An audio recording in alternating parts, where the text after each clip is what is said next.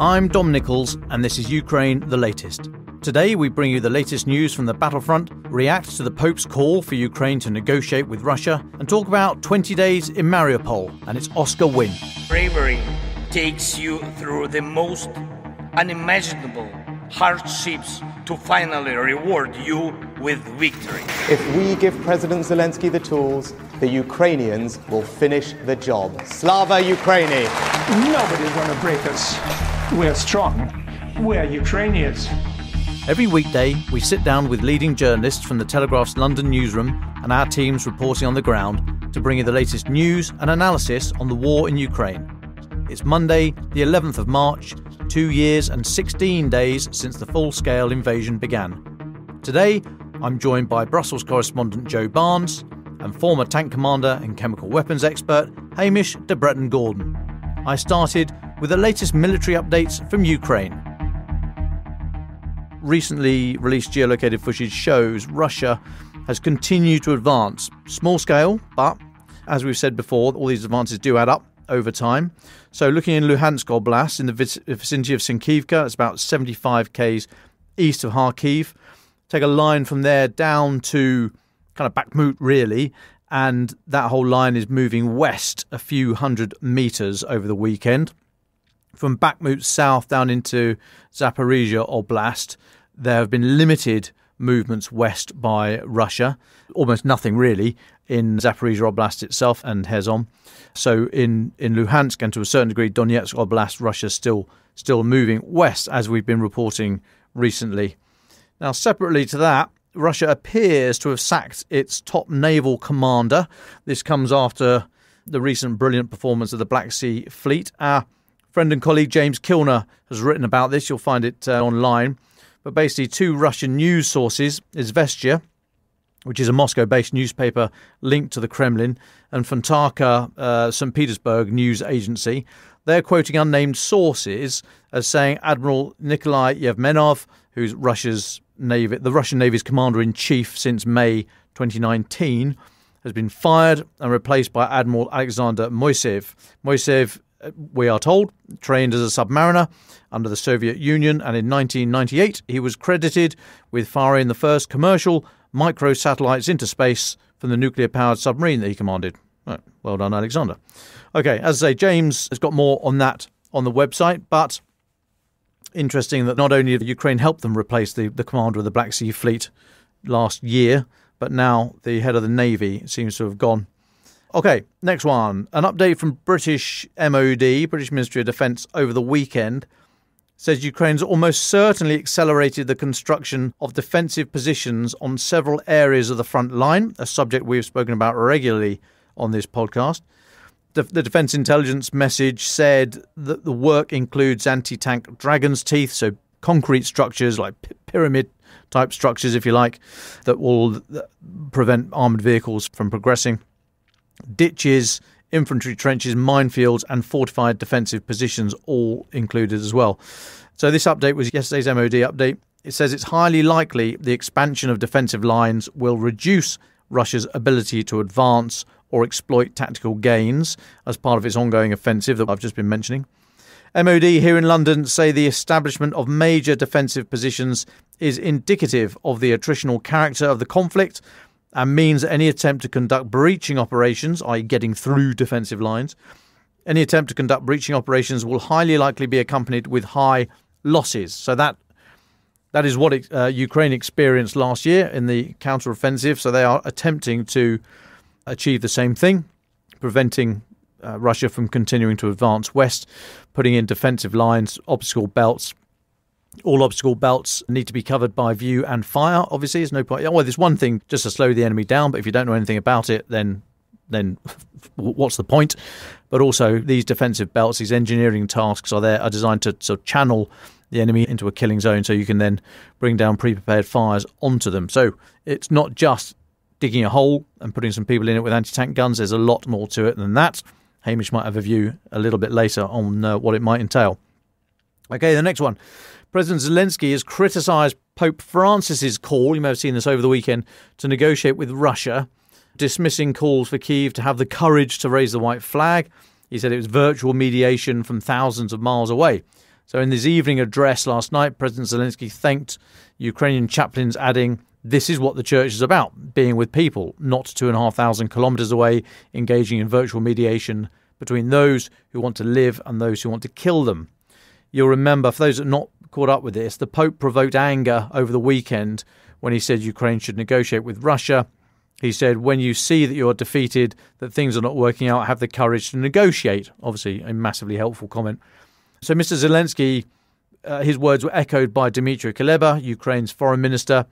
He posted on social media over the weekend, "Our flag is a yellow and blue one. This is the flag by which we live, die and prevail. We shall never raise any other flags," i.e. a white flag. Then Radosław Sikorski, Poland's foreign minister, he also offered some words. He said, "How about, for balance, encouraging Putin to have the courage to withdraw his army from Ukraine," which is a fair point. Now, the Kremlin obviously seized on this. They took the words and ran with them as a vindication of the invasion. Maria Zakharova, spokeswoman for Russia's foreign ministry, she pops up every now and again, usually after Medvedev has been on the sherry, try and calm things down. She said, "The way I see it, the Pope is asking the West to put aside its ambitions and admit that it was wrong."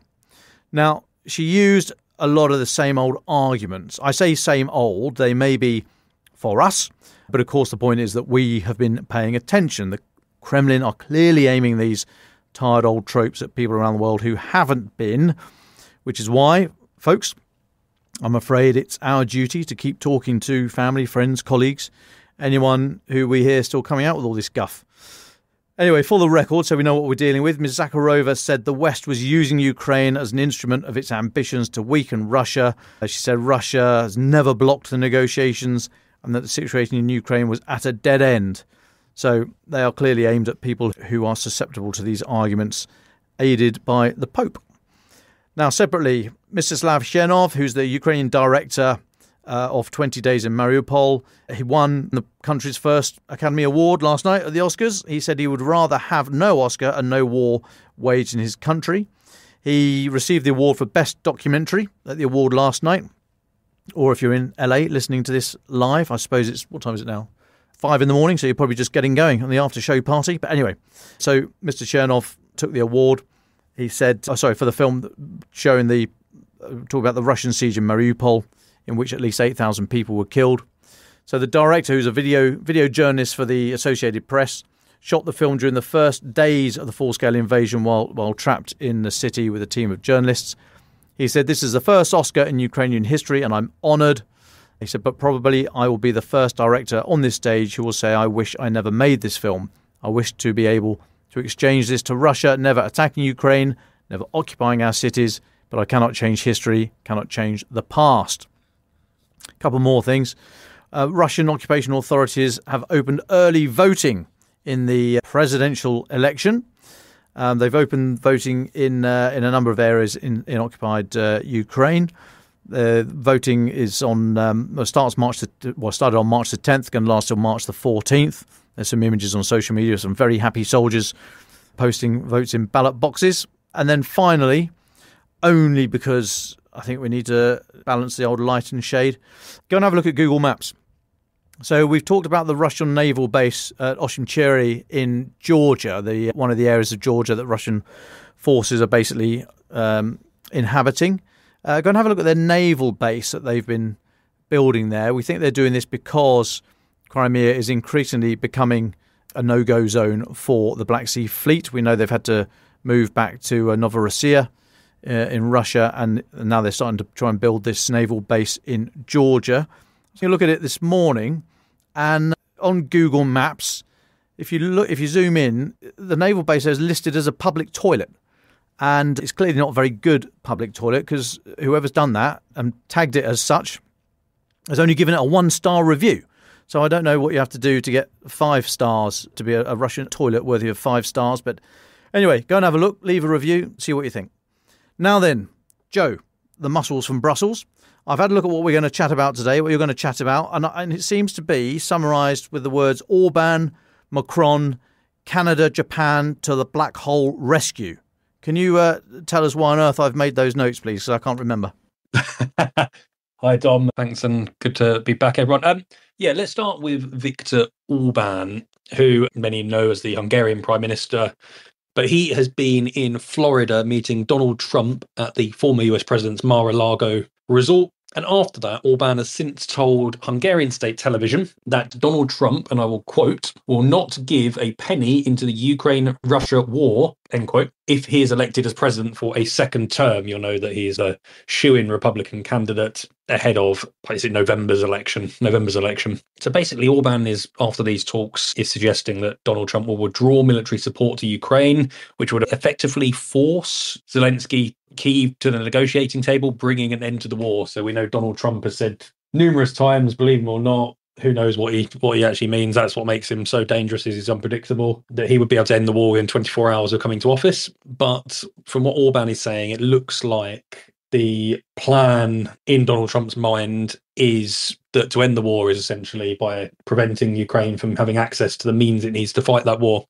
So this is what Orbán had to say. He went, it's obvious that Ukraine on its own cannot stand on its feet. So yeah, in sort of these slightly strange worlds we live in, where they pretend to be defending democracy and everything like that, they believe pulling the rug from those fighting for their own democracy is the best way of bringing an end to the conflict. Anyway, I guess to be expected. Let's not read too much into it. A long way to go yet in the presidential race. And as I mentioned, nobody knows what Donald Trump might do. He might suddenly have an overnight epiphany and decide that he wants to send everything to Ukraine and help it win the war. Who knows? Then let's look at Emmanuel Macron, the guy who was once billed as being sort of Europe's friend of Putin, to then soft touch backer of Ukraine, to now the guy who's suggesting NATO boots should be on the ground in Ukraine helping out. It has emerged that he is believed to have been making a trip to Ukraine this week, but it has reportedly been delayed following a Russian missile attack on Odessa. That was last Wednesday, while President Volodymyr Zelensky was there meeting the Greek Prime Minister. So various accounts have this missile attack on Odessa, on the port infrastructure, of being within kilometres of the two world leaders, or as little as 300 feet of the world leaders. And this is basically, this attack from Russia is playing into the mind of Macron and his team as they plan their trip to Ukraine, according to sort of French media. So Macron had originally been planning to visit Kyiv in February. That was to discuss the French-Ukraine deal on long-term security assurances. But now that looks like it's been put back to mid-March. So over the weekend, La Tribune Dimanche, that's a French Sunday newspaper, reported that Macron's aides saw the attack, which happened in the vicinity of Zelensky and the Greek Prime Minister, as a, and I quote, message, unquote, to Macron. The outlet reported that Macron now wants to expand his visit to include other NATO leaders. Rishi Sunak, the Prime Minister, is named as one of the potential leaders on that jaunt. So I guess the idea is safety in numbers. Does Macron feel like he has made himself a bigger target to the Russians, given that his recent rhetoric, as I mentioned, calling European and Western countries cowards for not supporting Ukraine? He's changed his wording to basically say we need to make sure Russia is defeated for the good of our own security. And as I mentioned, NATO boots on the ground. So that's a real ratcheting up of rhetoric from Macron. Actually, Macron has always been a sort of a constant target for Russian propagandists, much like Germany. The Kremlin believes it can sway Paris into being soft on its invasion. And actually, until the last year or so, since France probably donated Storm Shadows and other bits of kit, Paris has been softer than many other European capitals.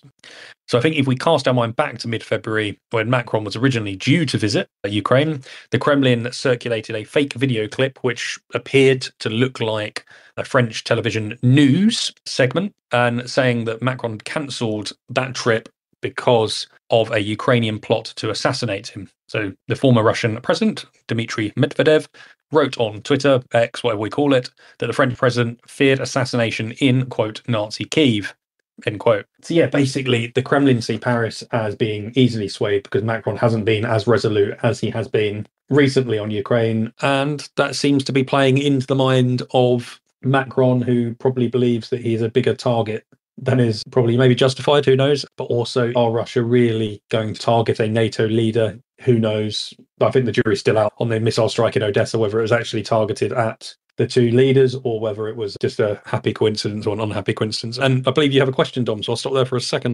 Yeah, I do, please, Joe, just before we move off this section. I mean, we were talking last week, I think I was hosting last week when the incident happened with the Greek Prime Minister and President Zelensky. And I think I wasn't entirely sure how to think about it at the time, but I'm not convinced it was a targeted attack. As I said at the time, I think at the moment Putin would probably view the diplomatic and certainly the military field as going in the direction he would wish it, on the ground at least, if not in the air or the sea. So I didn't think that it would be a deliberate strike against the Greek Prime Minister, because it would have raised all sorts of questions about, is that Article 5 territory, strike against NATO and so on. So I'm not sure that Mr. Macron would cancel this visit or postpone it for those considerations. I think he is made of sterner stuff than that. I don't think he would have cancelled just on the possibility. I think it's probably a diary snafu which will be sorted out. But just on this, and I note the recent comments by Mr. Sikorski, Poland's foreign minister, who's basically saying that what Macron has done is introduce strategic ambiguity. So Putin doesn't know actually what Europe's going to do now, partly because Europe doesn't know what it's going to do now. But there's a lot of ideas out there, including boots on the ground. And as we've said many times, this does not need to be a psychological red line for us. There are NATO boots on the ground inside Ukraine. We've said it many times. There are US Marines at the embassy there. There is humanitarian and first aid training going on. We know of that. That's out in the public domain. So we shouldn't allow ourselves to be boxed in as if this is some kind of red line. But what, Joe, from your travels around Brussels, what is the view? Are people there happy that there seems to be increasing strategic ambiguity? People are talking about these ideas, getting past this fear that just talking about them might be deemed provocative and escalatory. And actually, by having these ideas out in the open, not only do we talk about them, but also it just throws the calculus back to Putin and says, look, you don't know what we're going to do next. We are considering all these things, up to and including boots on the ground. So you have no idea what's coming down the tracks. You are not going to set the narrative here. We are going to set the narrative, and the momentum will be with us. What's your view on that? I think there are many schools of thought, depending on who you speak to. If you were to speak to the Germans, for instance, they would be, oh my God, no boots on the ground. Let's not do anything escalatory. And they deem that sort of language as escalatory and basically poking the hornet's nest of Vladimir Putin. Then if you speak to the Poles, the Lithuanians, and a few other sort of Eastern, more hawkish countries, they appreciate the strategic ambiguity, and they suggest, actually, why have we always shrouded ourselves in openness and telling Putin and basically allowing? It's slightly odd. So let's use an example. We, as the West, let Ukraine know, obviously before this, but we let Russia know that Ukraine were going to have access to HIMARS and M270 multiple launch rocket launchers from the US, UK, France, Germany have donated a few of them. And it took a while for Russia to adapt to that system. But imagine the situation if we hadn't actually told Russia that those systems were being sent to Ukraine, those capabilities.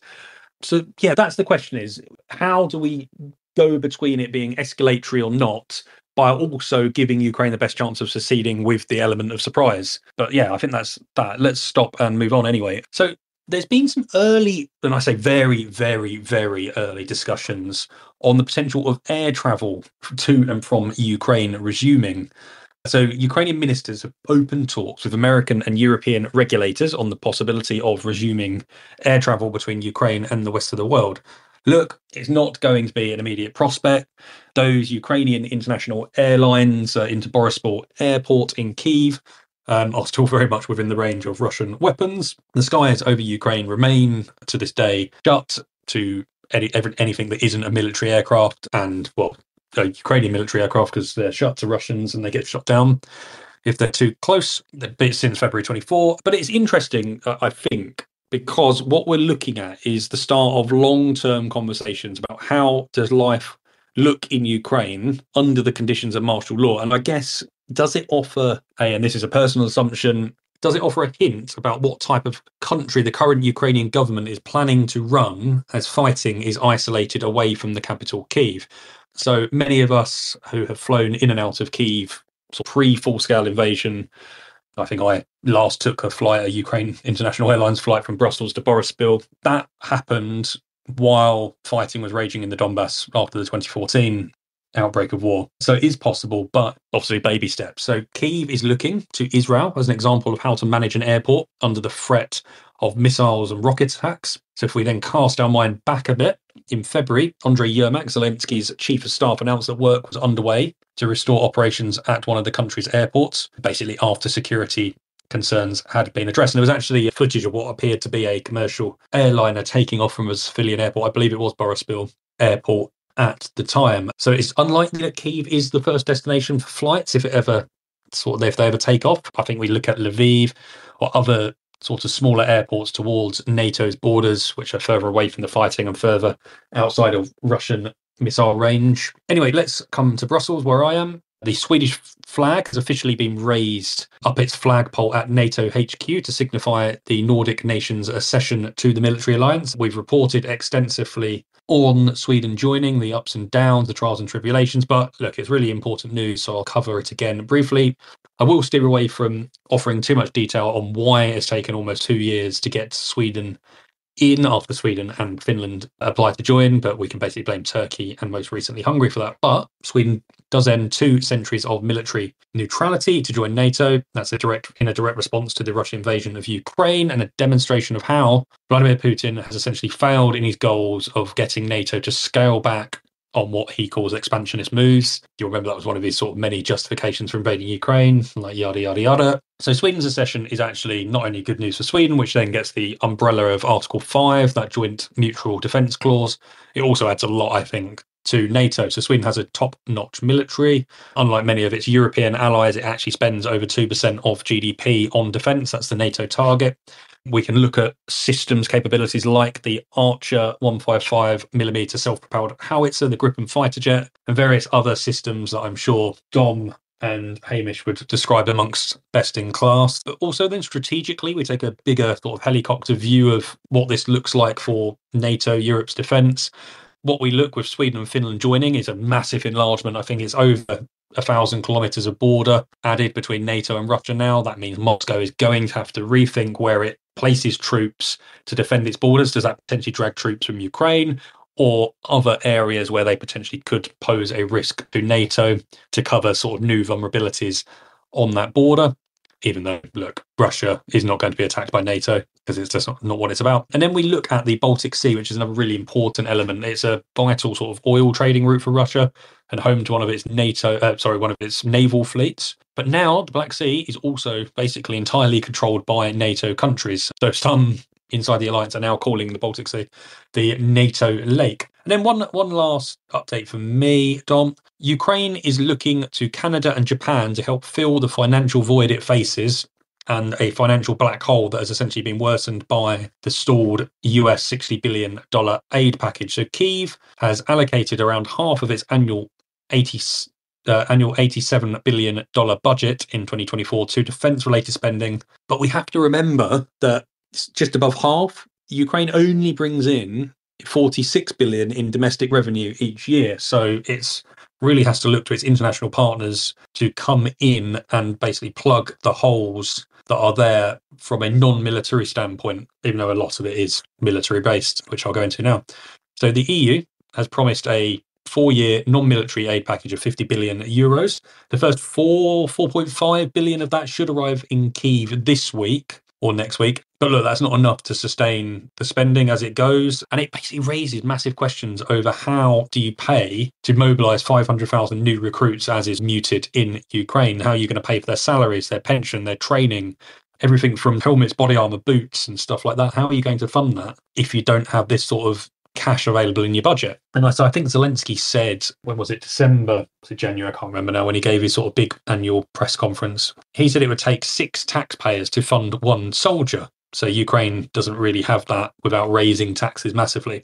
So Kyiv has turned its mind to Japan, Canada, 2 G7 countries to basically ask for more non-military cash to support their budget. But it also looks like Ukraine is then going to have to actually revisit its budget plans to slash non-military spending. So it's just really a glimpse of how often we cover the military side of donations. So what tanks, what kit, fighter jets, etc. But actually the financial lifelines that we also talk about are actually equally important now. And I will stop there. Yeah, thanks, Joe. It's interesting. You say there about the Swedish flag going up to date at NATO headquarters. Sweden and Finland just joining the alliance, 31 and 32 members, numbers 31 and 32.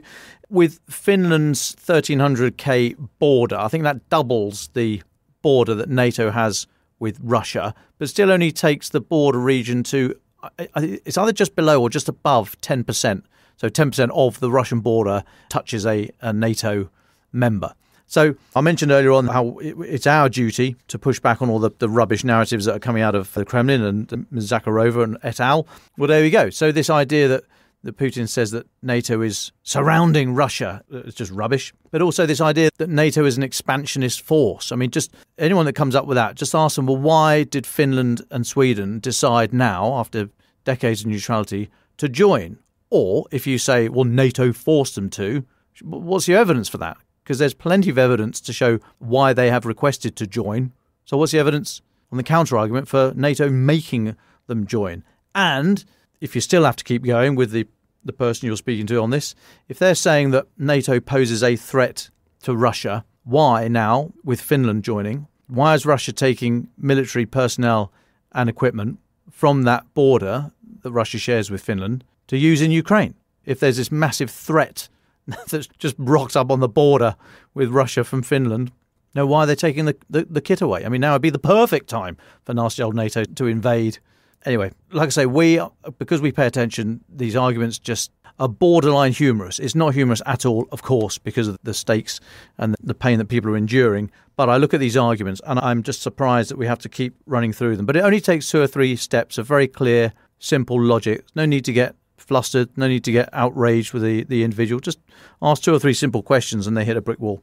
Anyway, Joe, thanks so much for that. Hamish, keen on your ideas on the defensive fortifications that Ukraine is putting up and the effort that it takes to have an effective defensive line. And then we've been chatting recently about the domestic pressure here in the UK on the defence spending issue. I know you got some thoughts on that. And then, of course, we'll have a little bit of tankathon. But Hamish, welcome back to the pod.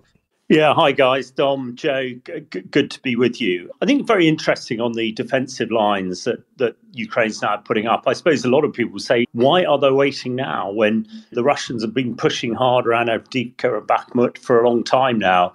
And I think it's down to one of the key things you said there, Dom. This is a massive engineering task over a huge area and the depth of it. I've spoken recently about the challenges we had 33 years ago getting through the Iraqi defensive lines in Kuwait to kick them out of Kuwait after they're illegally invaded. But they were nothing considered to what the Surovkin line is, what the Russians built with trenches, Dragon's Teeth and the minefields. So it is an acknowledgement that the Russian forces are making ground in certain areas.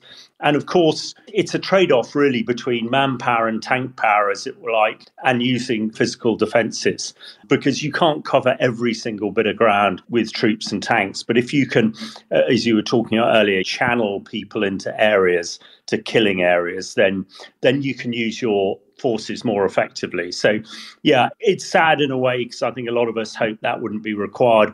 But I think it's probably part of the overall plan. And I think there's a piece today coming out that the Ukrainians are looking at a big campaign in Crimea and they're shaping operations, defeating the Black Sea Fleet and attacks into Crimea are very much part of that. But if they're going to have a successful strike into Crimea, they need these hard shoulders, these hard defences to work off. So, yeah, let's hope it's part of that. But a huge engineering effort. And I'd just like to, talk a little bit about the defence spending and the budget. I don't want to cover the ground you covered last week, but I wrote a piece for Forces News, which is part of the British Forces Broadcasting Service, which is the media organisation that keeps our troops informed of what's going on in the world. I would say, although the government pays for it, as far as I'm aware, the MOD doesn't have editorial control. And just because I write for it doesn't mean to say that necessarily the MOD agrees. But Tom Tugendhat, Security Minister, came out yesterday, I think, saying that we need to spend more on defence, 2.5%. And of course, other Telegraph contributor Ben Wallace and former Defence Minister has said 2.5 is the minimum. We need more like 3. And the title of my piece for Forces News is get defence wrong and tax cuts are irrelevant. I also, it's a background of the threats. Interesting, German head of security over the weekend saying Germany needs to get real about the threats coming from the east. And I think in a way, so do we in this country. The fact that defence is not an election issue for anybody is staggering when we look at what's happening in Europe, when we look at some of our allies, being the Germans last week suggesting British boots on the ground. And again, I'm not going to cover that. And we all know the potential for a Trump administration from the end of elected the end of this year, starting the beginning of next, which will create further uncertainty. And what I'm suggesting is our conventional defence at the moment a deterrent. And that's what defence should be. Interesting enough as well, and again, I think it was up on the website, the Pentagon suggesting that they thought we were very close to a nuclear attack back in 22 from the Russians when Ukraine was pushing toward Kherson. Again, that is part of this tapestry. And I don't want to sound cynical, but when we look at the defence that Britain has now, and it's born out of the strategic defence review that was done before Russia was a real threat. In my mind, it's been rather created some very clever academics, wily politicians, and perhaps civil servants to create a force that brilliant in space and cyber and maritime, but perhaps, you know, now that we see how war has been fought in Ukraine, whether actually having aircraft carriers that can project power in the Far East is great. But in my mind, that's not our biggest threat at the moment. It's having a conventional force that will project power in Europe. So I think that is what we're looking at. And so we're spending 2% at the moment on defence, and we see what that gets us. We see what 30+% the Russians are spending, but what gets them. So I think it's all about, are we in the year, despite everything else happening at the moment, if we, and we have Macron talking about boots on the ground, maybe a bit for his domestic audience. I mean, he does seem to sway in the breeze of French public opinion on these sort of matters, but it's something a lot of Western countries discarded that comment as soon as Macron made it, which to me is handing the potential advantage back to Putin. So I think it's something that should not be dismissed. I expect it's boots in the air, or whatever the correct term is, what the Ukraine really needs, because as we discussed before, to enable effective land armoured operations on the ground, it's all about air superiority, it's all about air power. And again, harping back to my Gulf War I days, that's what we had, which gave us that freedom of manoeuvre. So really, in sum, on this piece, before going to talk about the real hard business of tank warfare that we've learned a lot more about recently, particularly Challenger 2, it's when we can only put one armoured brigade into the field and we only have one echelon. In simple terms, we have one hit. Once that armoured brigade is gone, there's not really anything to follow on. And that is probably something that is too light. So I think in my personal belief, maybe we need a new strategic defence review to make sure that we're properly configured. But 2% spending on defence, when the threats are that they are at the moment, is too light. I'll stop there before on tanks. Dom, over to you. Yeah, thanks, Hamish. I just wanted to pick up on one of your points and expand another, if I may. We're talking about the defence spending here in the UK. We are just over 2% of GDP spent on the Ministry of Defence. And you said, you quoted, or you said 30% in Russia. I just want to be clear, that's 30% of government spending is on defence, but it equates to about 6 or 7% of Russia's GDP. Because I've heard this figure around, and it's very scary and doesn't look right. And I think that's because it is not right. Russia is not spending. When we talk about Britain spending 2%, it's not right to say Russia is spending 30%. Russia is spending about 6 or 7% of its GDP. It's just a much higher proportion of its government spending is going on defence. So I just wanted to try and get that correct. And then secondly, the only other thing I'll mention was you said that a couple of ministers over the weekend, it was Friday night actually, that this rather extraordinary intervention, Tom Tugendhat, who is our current serving security minister, and Anne-Marie Trevelyan, who is a Foreign Office minister at the moment. She's been a minister in the Ministry of Defence some years ago, but they put out this comment piece basically on Anne-Marie Trevelyan's LinkedIn page. Remember that, LinkedIn? So she put that out there, or they put it out there, calling for 2.5%. And it was an extraordinary intervention because it didn't get cleared by number 10. So all ministerial pronouncements and sort of comments and op-eds and all that kind of George, every time we speak to them, it's all got to be cleared by number 10. That didn't happen here. And so we thought there was going to be a massive cabinet spat and all that kind of George. Number 10 said that actually, when it comes to social media, ministers can do what they like, which is rather amusing. And we look for more ministers to opine on the defence budget on social media because they don't need the authority of number 10. Who knows what's happening behind closed doors today? I'm sure Tom Tugendhat and Anne-Marie Trevelyan's phones are buzzing even as we speak from number 10. But anyway, that's where it was, so you can go and find it. I wrote about it yesterday for Le Telegraph Dimanche, and it's online today. You'll see all the quotes that they said. But yes, it's pushing this debate on that 2.5% should be the floor and the aspiration should be higher than that. That's the numbers. Those are the numbers that equate to the arguments and the world they describe in prose. So if you're serious about the prose, then you need to get serious about the numbers. Anyway, Hamish, back to you. There's an interesting thing from our friend and colleague Jerome Starkey in The Sun. He's been jumping in and out of Challenger 2 in Ukraine on a training range, nowhere near. I'm not saying anything about Jerome, but I don't think Challenger 2 is being used in operations at the moment. But Jerome, lucky fellow, has been in and out of Challenger 2. That's in The Sun. And you had some thoughts about the comments they were making, particularly about the gun, Hamish. Yeah, Tom, absolutely. And I was actually with Jerome last week. He and I and Lord Dannatt and Chip Chapman were making a film about state of the British defence. But Jerome had a long chat with him about his Challenger 2 piece. So I thought it'd be worth making a few comments because I think they were very interesting and linked to some other pieces. People might have seen also there was a Daily Mail video posted over the weekend that I did retweet, basically saying Ukraine Armoured Corps thought that Challenger 2 was the best tank and was absolutely brilliant. Jerome pouring slight bit of cold water on it. But I think what was really interesting, and also when one considers that Britain's new tank, next generation, called imaginatively the Challenger 3, looks rather similar to the Challenger 2.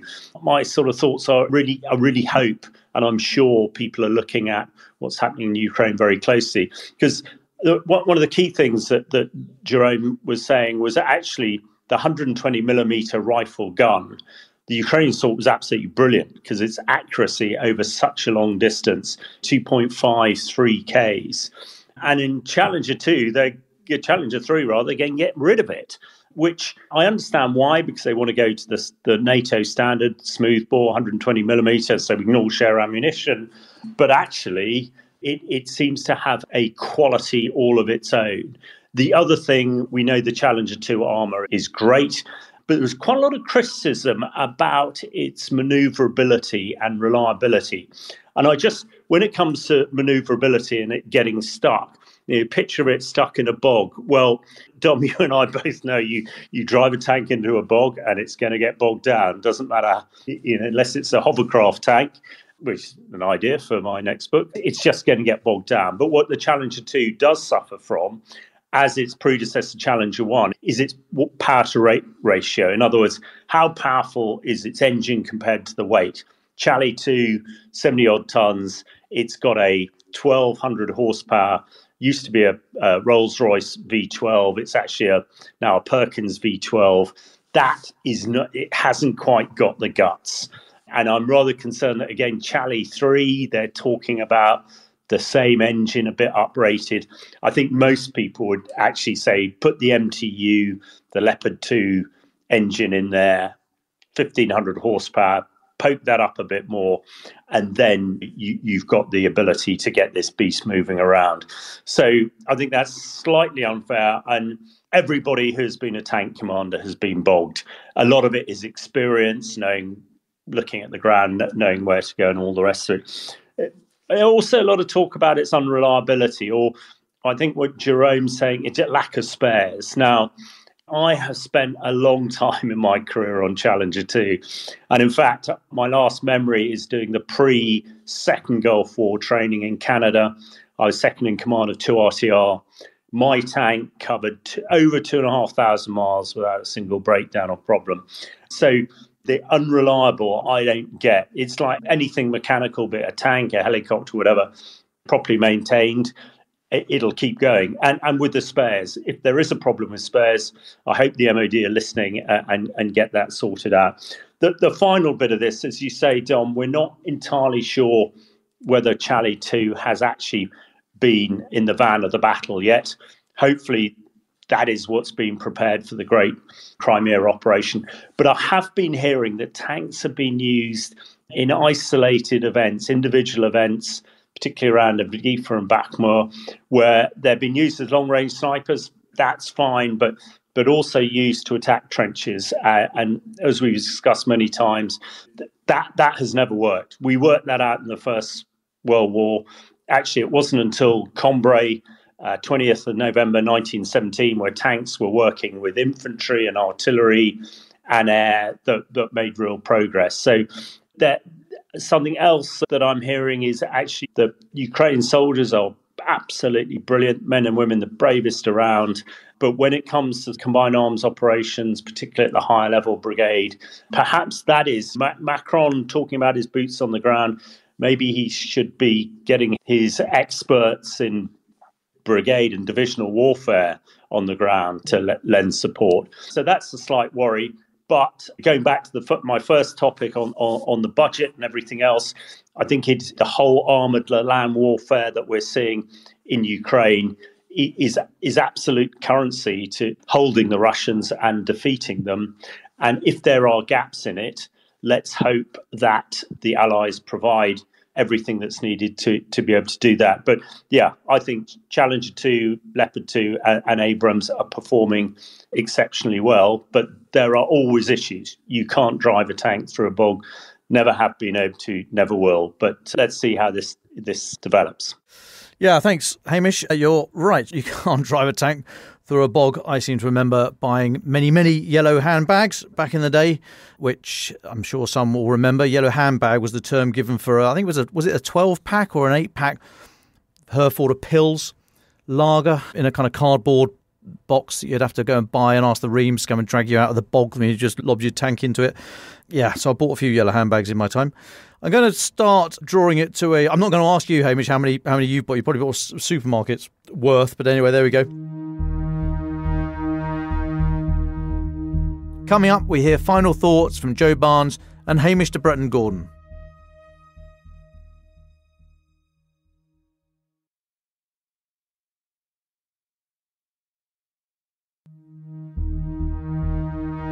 My final thought, I would just direct people to have a look at Critic Mag, either online or you can see it on social media. You'll see a good article there from Patrick Porter from the University of Birmingham, Strategic Studies.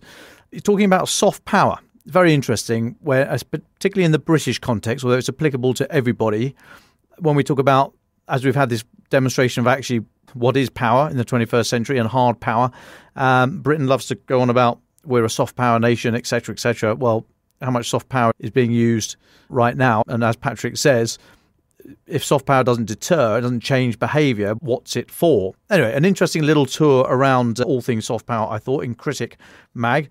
But coming to final thoughts, Hamish in a moment, but Joe, come to you for final thoughts, please. And before, or maybe morphed into one, I think you've got some thoughts on the defences, these defences that Ukraine is building now. Maybe start with that and go into final thought, please.